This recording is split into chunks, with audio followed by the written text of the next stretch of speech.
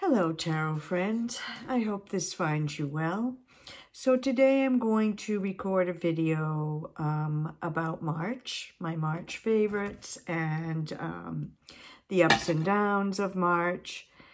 And I guess the best way for me to describe March is to say it was the best of times, it was the worst of times. I've already tried filming this a couple times. You might be able to see from my face. It's a little bit blotchy because I've been crying. I'm hoping to get through this part with a deep breath. Anyway, the worst of times for us was we had to release our beloved companion, Rusty, to spirit in the beginning of March. Rusty came to us 9 years ago on the summer solstice, and he was a rescue. And when he arrived, he had been neglected, so he was really skinny, and his fur was all like blotchy, like spots of bleached out and the brown from the chocolate lab. He didn't even look like a lab. Like you couldn't even tell what his breed was. He looked so bad. But anyway, we got him on the summer solstice, so we kept thinking, okay, what are we going to name him? You know, maybe Sunny or Solstice or, you know, something to do with the solstice. But that didn't quite stick. Just, you know, we were just like, nah. So my partner, Bob, came home from work the day that I picked up Rusty, and he walked in the door to meet Rusty, and he looked down and he said, "Ooh, he's kind of rusty looking." And we said, that's the name, Rusty. So that was the name that stuck, and it was perfect for him. He brought so much joy and happiness to us over the years, and I will always remember him fondly. So I'm sure those of you who have had companion animals can relate to my sadness. And I thought that would bring me to the herbs I used this month. So I found out many years ago when we had to release yet another one of our beloveds, a friend of mine told me about a homeopathic remedy called Ignatia. And it's a really, really good remedy for grief. It doesn't mute the grief or, suppress it. What it does is it helps you process the grief and to move through the grief. And I find that it really works incredibly well. So I have been taking Ignatia, the homeopathic remedy, this month. And then I've also been taking this wonderful remedy from Avena Herbs in Maine. Deb Soul is the owner and herbalist there. And it is called Broken Heart Remedy. And it's for acute episodes. And so what you do is you just take 10 drops several times a day. And in this remedy are Heart's Ease Pansy, Lemon Balm, Motherwort, which is Leonurus cardiaca, so lion-hearted, and Hawthorn. And Hawthorn is all of those you can see. Some of them even have heart in their name.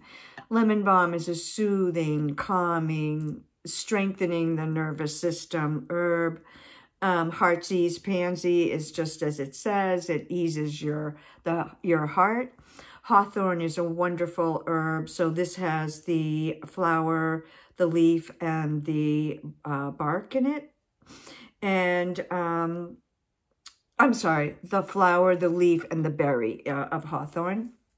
And hawthorn is a wonderful heart-healing herb for physical heart ailments, but also emotional or metaphysical heart pain. So I've been taking that, and I've been finding it to be working quite well.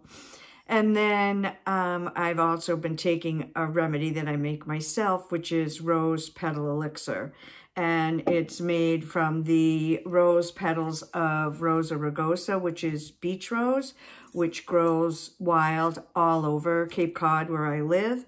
But I have a huge stand of it in my yard. So when the roses come into bloom, I pick the petals every day, all day long as they're in season, and I make rose glycerin from it. I've talked about it ad nauseum before, so I'm not going to belabor it, but it really is amazing. Again, it's a heart healing on both physical and metaphysical and emotional levels. So I recommend those things all highly.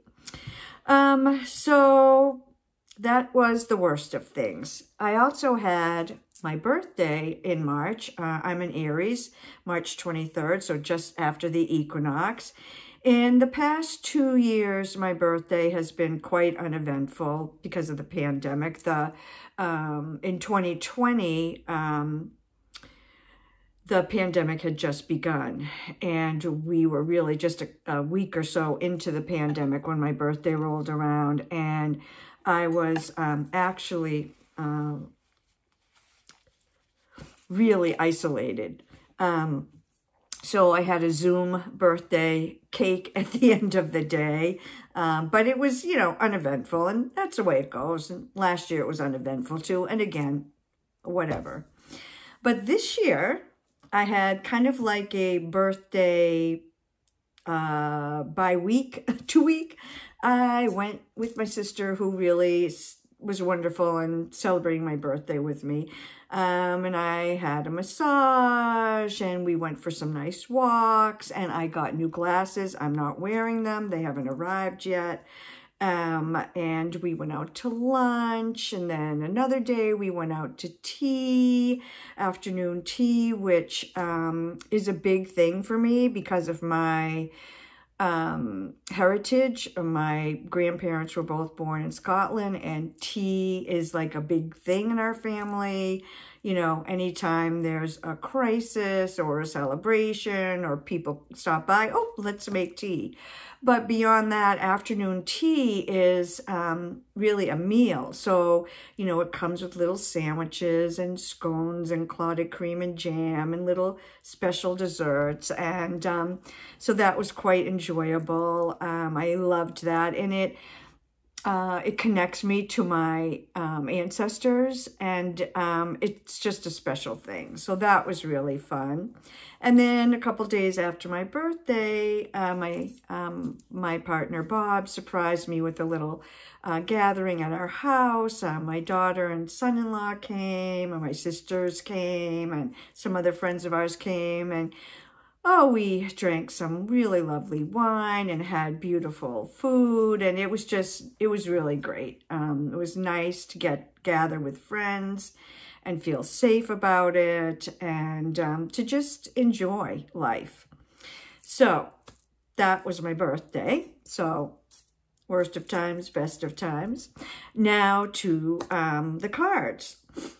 Well, let's see. So I did a video, and I spoke about this a while ago, that I decided in January to pick a bunch of decks that I want to really get to know better this year. So I picked 12, 6 Oracle and 6 Tarot. And I've begun to work with them. I worked with the Star Tarot in January and enjoyed that immensely. What a great deck, what a great guidebook. So that was nice. And then I have been, the Oracle that I started working with is this one, Threads of Fate Shadow Edition. And I decided with this one, you can't, I can't pull a lot of cards frequently. So this is going to be a deck that I'm really working with throughout 2022. And I think, so now we're at the beginning of April, the end of March, and I think I've probably pulled maybe 6 or 7 cards. But the one I pulled right around the spring equinox was this card, Power. And I thought, wow, that's so perfect for, it's a fire sign. The cards in this deck are divided up into the 4 elemental and also ether, so 5 suits. Anyway, this is Power. And when you pull a card, you can go to the guidebook, and it talks a little bit about the card itself. It gives you an exercise to do, and then it connects with that card an animal, a plant, and a crystal. So for this card, Power, we have the animal is bear. So I actually had this bear card. It's a card that someone sent me, but I've saved it because I just love it so much. So I put this bear on my altar. And then the herb was California poppy. So I pulled this from the Herb Crafters. And then the crystal was citrine. And so I pulled this out. This is a beautiful citrine tower that I got from Patrick at the Living Wheel. He has crystal sales, live crystal sales on Instagram from time to time. So I thought I would just say I found this all connecting to the equinox so perfectly. So let me just kind of speak to that. So bear, of course, bears come out from their states of torpor, and we call it hibernation, around this time of year. And so bear in this book says, bear teaches us that understanding and working with our personal cycles amplifies our personal power. So they go on to talk a little bit about balance and the power of bear. And really, if you think of a mama bear protecting her cubs, you can really not envision many things more powerful than that. So California poppy, I thought was particularly good for me right now because it is a really powerful nervine, and I have been having some trouble with sleeping lately, and so I actually don't have any California poppy on hand. I'm going to get some, but I'll be taking that and working with that. And then I thought I'd talk a little bit about what they say about citrine. So California poppy is a guide for us when we feel disconnected from our personal power during trying times. It teaches us how to ground into our feelings and experiences, despite how painful they may be, and in the strengthening of our container. So, as I mentioned, I am going through a challenging time right now, so California poppy is probably a pretty good herb for me to work with. And then citrine, which I had out on my altar because I really think of citrine as an Aries season crystal anyway. So citrine is all about getting things done. It strengthens our determination, will, and ability. Its fiery energy clears our power center of any feelings of unworthiness and encourages us to take action. Call upon citrine when you need help clearing any blockages. So I think that this card and the allies that go along with this card are pretty perfect. So let me now move on and talk a little bit about spring equinox. So, of course, I will have to mention my beloved Living Wheel. And at spring equinox, I got to change out the card from the wintry looking Imbolc to this lovely spring equinox card. And I look at that and I see plantain, and I'm not sure if that's what Patrick intended or not. I should probably ask him, but that looks like plantain to me, and I'm beginning to see plantain coming up in my yard. It grows wild all over the place, and it is a really great skin herb. So a couple days ago, so the sun moved into Aries. Yay! I love Aries time of year. So powerful and energetic and fiery, and I just love it. So the sun is in Aries, and then a couple days ago, we just had the new moon, and so we had the new moon in Aries. So we had the new moon and the sun in Aries, the equinox, and I had my power card, and I was thinking about spring equinox and Aries, and I got this vision in my head of the Ace of Wands from the Mother Peace card.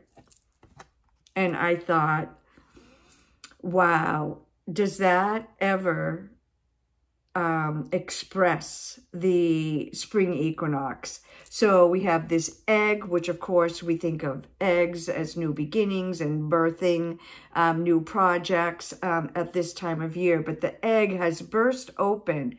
The fire is pouring out. And this being is like, woohoo, I am ready to take life on. I am ready for new beginnings, new projects, new adventures, new feelings. And I just feel like this is such a great card for this time of year, for this spring equinox. So this has also been out on my altar.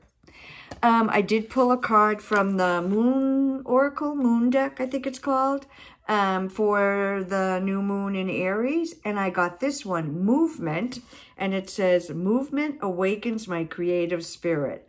So I thought that fit right into the whole ball of wax that I've been just talking about. Because yes, it's spring, it's time, it's warming up, it's time to move and get your creative juices going and go out in nature and let nature inspire us and spark our creativity. I pulled an animal card from the messenger cards right around spring equinox. And I got balance. So balance, I think we think about balance at the equinox because we have equal day and equal night twice a year. So I thought that was kind of a good card. And then I pulled this card out of the Earth Balance Oracle. I think it's a beautiful card. This is out on my altar as well. I have a lot of cards out of my altar right now. And then I just wanted to share this one.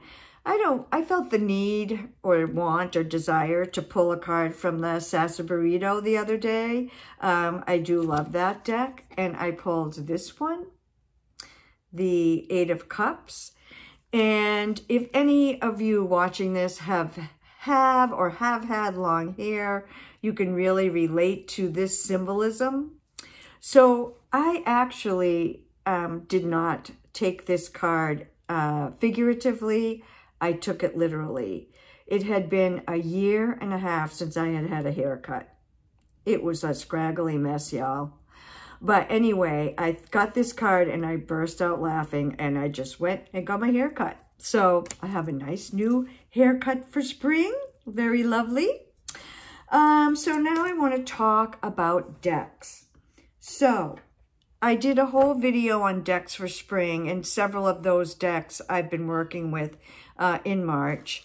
And so I don't want to talk too much about those, but one of them is this lovely deck by Brant Palazzo called Moon Baby. It's, he, I guess, reformatted the hoi polloi. And I just pulled these cards out because I thought they were kind of springy. There we have the Ace of Wands again. And then, of course, the Two of Wands and Three of Wands are the cards that are the deacons that are associated with Aries. I thought this Empress was lovely. My card of the month this month is in April, now I am in April, is Three of Cups. And I just thought these were lovely spring colors. Lovely deck. I've been enjoying working with that deck. Also in March. So this is slightly embarrassing. So anyway, this is the deck. I'm not going to try to be suspenseful about this. Victorian Romantic. So, you know, when it first came out, I saw people gushing over it and fawning over it. And I watched videos on it. I saw people post on it. And I thought, I don't know, doesn't really speak to me. So I never ordered it. And I think it went from a first edition to a second edition to a third edition. I think this one now is the fourth edition. So Baba Studios made an announcement that they were coming out with a fourth edition of the Victorian Romantic. And I hemmed and hawed, and they were going to have like a special pricing until the middle of January or something. And I hemmed and hawed and hemmed and hawed. So, you know, time went by. And now I realize, oh, do I want to order this deck? Because if I do, this is like the last day before the special sale price ends or whatever. I can't remember what it was. Oh, I was like, you know what, Liz? This deck doesn't really speak to you. Don't order it. You're just ordering it for FOMO or whatever. Oh, they might not print it again. Okay, well, whatever. I have plenty of decks. It's really fine. I can live without it. So I didn't order it. So then, so that was in January. So then in March, I get this email. Your package is on its way. And I'm thinking, my package is on its way? What package? I didn't order anything. I decided not to order Victorian Romantic. Well, apparently I did order Victorian Romantic when the announcement first came out. I don't really remember doing that. This is the embarrassing part. Thank God I didn't order it a second time, and then I would have two decks. But anyway, I ordered it. It arrived. It's beautiful. I love it. And of course, oh, can you see the cold foil? Yeah, you kind of can. Oh, yay. So I'm just pulling out. These first three cards, Moon card is always one of my favorite cards. I love Seven of Wands, and he's in a kilt. Yay, for my Scottish heritage. Six of Swords. I'm sorry, did I say? Yeah, Six of Swords is also one of my favorite minor cards, and I think that's a gorgeous rendition of it. I think you can see the foil stamping. It's beautiful. I'm really loving it. I haven't really read with it yet. I'm just kind of looking through it and shuffling it and just kind of enjoying it. Oh, I love this. This is Page of Cups. Oh, and this Page of Swords, Ten of Wands, Eight of Cups. Interesting Tower card. Queen of Swords. I'm trying to get that. Oh, there you go. I'm sure most of you have seen this. Queen of Pentacles and Ace of Cups. It's beautiful. So when it first arrived, I thought to myself, why did I do that? Why did I order that deck? I don't really want that deck. But you know what? I'm really glad I did. So I also got the book. And I think the book is really good to have with this deck because it talks about the paintings that each card came from. And I think that's really helpful and maybe not helpful, but just interesting to see where the paintings came from and how Karen and Alex manipulated them and changed them to suit the cards. I am not always the biggest fan of collage decks, but I think this one is pretty seamless. You know, sometimes you can see how they're kind of put together, and this one is pretty seamless. So I'm going to be working with that for the month of April, continuing from March, and I have really been enjoying it. And let's see. Oh, one other deck I wanted to mention. So as I talked about earlier, in January, the beginning of January, I decided to pick 12 decks that I was going to do kind of deep dives, you know, decks that I've had and felt like I really needed to get to know. Either I hadn't used them at all, or I hadn't used them much, or I hadn't really explored them. So one of those decks was Tarot Divine, and it's a deck that features characters from fairy tales from around the world. And I got the deck. I like it quite a bit, and I have used it quite a bit, but I hadn't really explored the fairy tales. So I got the book, which has kind of maybe a synopsis of the fairy tale, a picture of the card, and a synopsis or an overview of the fairy tale on one page. So I thought, you know, if I did a deep dive or I did an exploration of it, I could, you know, maybe get through the 78 cards over the course of the year. So in February, I started to do that. And about 5 or 6 days into it, I just thought, nope, it's not a deep dive deck for me right now. Maybe if I researched the fairy tales, it would become a deep dive, but the actual one-page overview of the fairy tales didn't feel deep to me. And I thought, I don't really care about fairy tales that much. So, whoop, off the deep dive list you go. I am not going to deep dive you. Put that back in my tarot shelving, and I decided a couple weeks later to replace it with this one, the Tabula Mundi by M.M. Moline. I've had this since, I think, 2016. I picked it up at a tarot conference. I bought it right from M.M. Moline, and it comes in this lovely box with a little guidebook and a ribbon to pull it out. It is thought-based. And last year, I decided, you know what?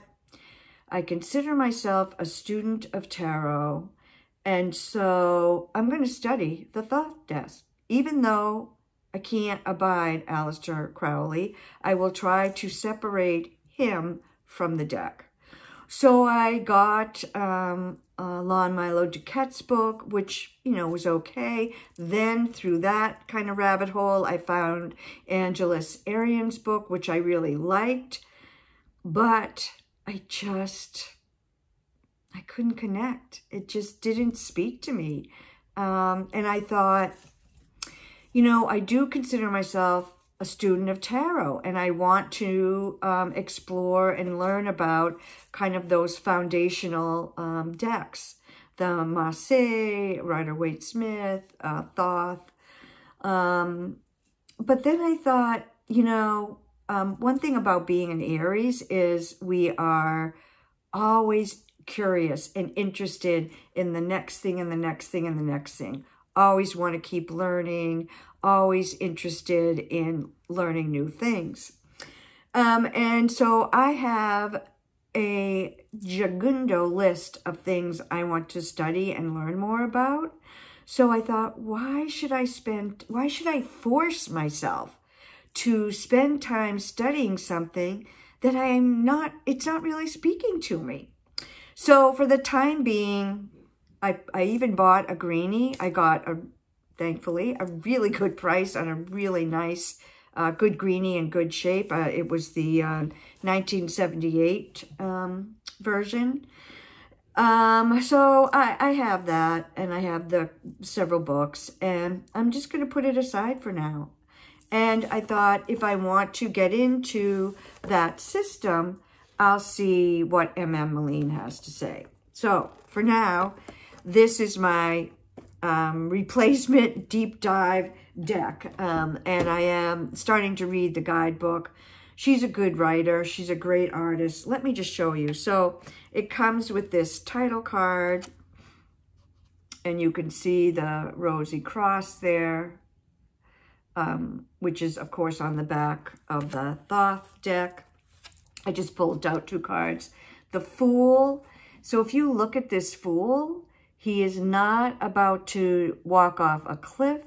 They're about to walk off and jump down into the space-time continuum. I'm kind of loving that. And then one of my all-time favorite Empress cards. So I would like to have this deck just for this card alone. I just love it. So that's the M.M. Moline Tabula Mundi that I'm going to be doing a deep dive on. This is another deck, Spirit Keeper's Revelation, that I pulled out as I thought it was a springy deck, and I've been doing some readings with that. And then in March, because it is International Women's Herstory Month, for the past several years, I pulled 1 card a day from our tarot, which is a feminist tarot, celebrating 78 different women's across time and cultures and the globe and so forth. But this year, last year, I should say, this deck came into my possession, Roar by M.J. Cullinane. She's the Crow Tarot person. So I decided I'd pull a card a day from the Roar deck. I didn't end up doing that. I think it was just with Rusty dying and everything. I don't know. I couldn't do it. But these were some of the cards I pulled. So this one is Mary Coffin Ware Dennett. And I didn't notice it when I first pulled it. I didn't see it. I just thought, oh, who's this woman? I don't know her. But if you see that is a vagina, a cervix, a uterus, and fallopian tubes, and then this is a wheel of birth control pills. So this woman, Mary Coffin Ware Dennett, was a fighter for the rights of women to have birth control. And she broke laws. She was a real activist in this arena. And this is an area that is near and dear to my heart. My grandmother was also an activist. She's in the 20s for not only women's suffrage, but for women's rights to be to have access to birth control.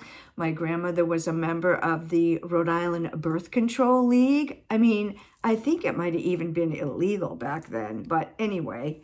And so I have worked in women's health, public health, my whole life. When I first started in my career, I worked at a Title X family planning clinic, actually several, one on the North Shore of Boston, and then for Boston Family Planning Project, and then I moved to Cape Cod, and I worked for a family planning program down here. So this is near and dear to my heart, so I loved finding out about her. The second, or another woman that is in this deck that I adore is Julia Child. She is, I'm sure you all know her, and when I think of the industry that she really more or less birthed, I mean, there's a whole food network. There's people who are making fortunes from having food shows and, you know, food, not just cooking shows, but, you know, what's that guy? Diners, drives, and drive-ins or whatever. I mean, it's crazy. And it was started by, that whole genre was started by this wonderful woman, Julia Child. No, Julia was a wonderful woman. She lived in Cambridge, Massachusetts, and did her show on WGBH Public Television. I grew up watching these shows on Channel 2 because I am from the Boston area. One of the things that I do love to cook. I'm not sure that it's necessarily because of Julia, but maybe. But one of the things I learned from Julia Child that I think is important for all of us who cook to learn, she said, when you're putting a meal down, when you've cooked for people, maybe things didn't come out quite right, but never apologize. Just put the meal down and present it and let people eat. And I do have a tendency to say, oh, this didn't come out exactly right. No. Isn't it delicious? Wasn't it nice of me to cook a meal for you? So Julia Child, whoops. Another of my beloveds is this wonderful woman, Audre Lorde. Rachel Carson, Octavia Butler, Maya Angelou, Maria Tallchief, first Native American prima ballerina for the National Ballet, Billie Holiday, Shirley Chisholm, and my beloved Pamela Coleman Smith. So those were the cards that I came out with for Women's History Month. And I think that is it. Ooh. It is. Thank you for joining me. If you stuck through this lengthy blabathon, thank you. What are some decks that you worked with in March? Or, oh, I didn't get to my books. Oh, well, there aren't that many. I'll just merge them into April. What books did you read, or what decks did you use, or what wonderful events did you partake of in this wonderful month of March? Thank you so much. I appreciate you all stopping by my channel. Happy spring to all.